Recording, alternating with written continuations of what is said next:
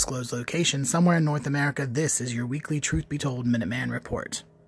Hey everyone, it's Robert Hensley, your Truth Be Told Minuteman, and today we are talking about cards. Playing cards, but also cards as they're used in divination, right? Forecasting the future. So here in Appalachia, there's a long history of people creating decks of cards, custom cards, to be used to foretell the future, to potentially see the past, and help people with whatever might be ailing their mind, body, and spirit. But where did all of that start? So you have to go back to 1299. That's the first mention of cards in an Italian manuscript, right? And this first mention reported that the deck had 47 cards in 5 suits: cups, coins, swords, batons, and polo sticks, plus 4 court cards per suit, right? Sounds like a hefty deck. But over time, those decks began to simplify, and what most people now know as the earliest deck of playing cards is something called the Venetian deck, which was published by a company called Lombardi in 1320. Now that deck had 4 suits of 10 cards: cups, coins, swords, and batons, plus 22 trump cards, which we now know as the major arcana, right? Tarot cards. Tarot cards were originally a card game. They were not used for divination. That didn't happen until a little later, right? Cards became incredibly popular. Everyone from high class to low class, working class, poverty-stricken, were playing cards.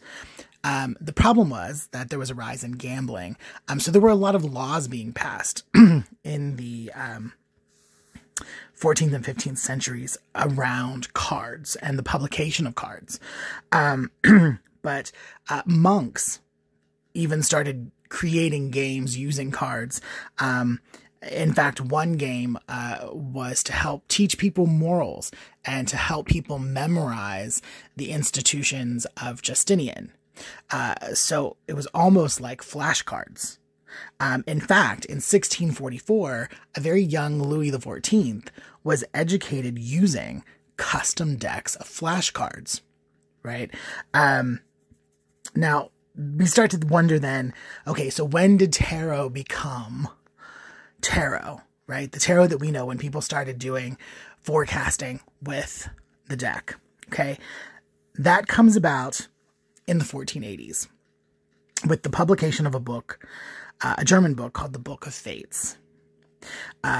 This book, and it's amazing how widely popular this book was.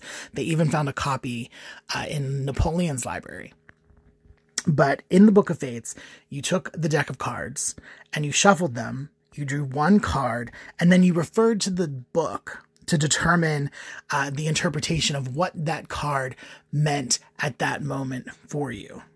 And from there, cards began to be seen as something mystical, right? As having a mystical connection. So much so that in the 18th century, a gentleman named Court de Gebelin tried to prove that the suits on the card, or the suits of the cards, and the artwork on the cards had connections to ancient mystical teachings and rituals. But the problem is that a lot of his research skipped over ginormous portions of history, such as the fact that Greeks and Romans never played cards. There's no mention of, there's no artwork of, there were no cards in those time periods. Even the ancient Egyptians, known for using the pendulum for divination, but not cards. The Middle East, the Arab countries, in Islamic faith, there is no card playing. That's against the rules. So it couldn't be there. So it's just this thing where, people have tried to prove, a stronger connection between cards and the mystical, for years.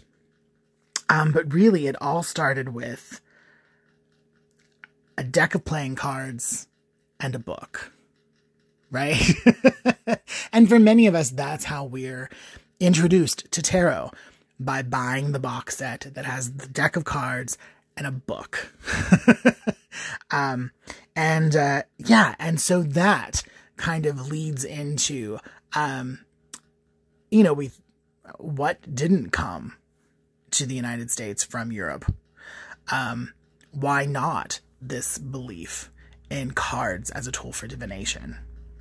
And of course, here in Appalachia, and especially in states like Pennsylvania, which during the Salem witch trials, William Penn, the founder of Pennsylvania, refused to have anyone tried or convicted of witchcraft because his state was founded on the principles of freedom of religion.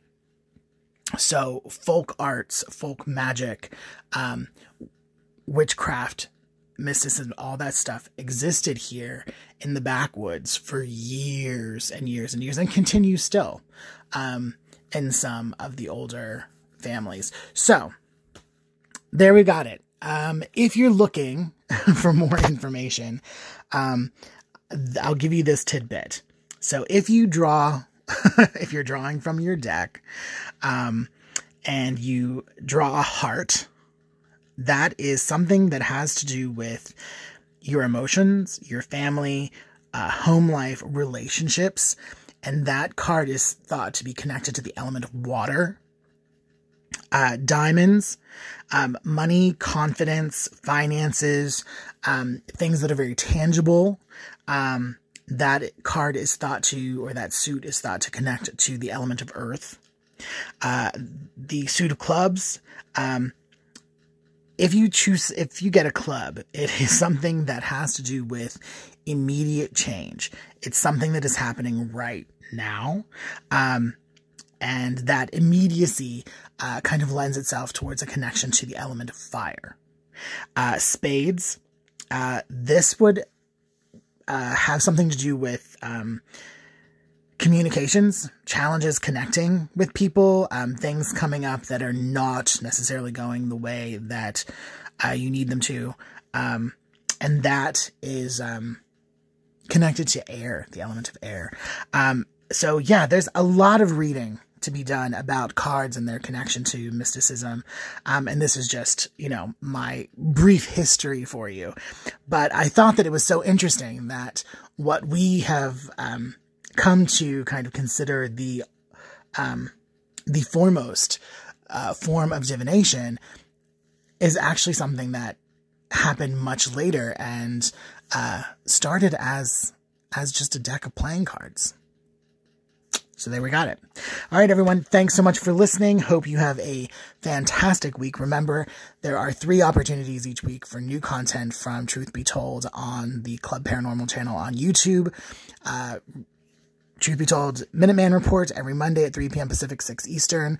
Bonnie Burkert on Wednesdays with Truth Be Told Transformation, again, 3 p.m. Pacific, 6 Eastern. And, of course, Tony Sweet with the original Truth Be Told, 3 p.m. Pacific, 6 Eastern, on Fridays. And, yeah, take care, and remember, until next time, stay true.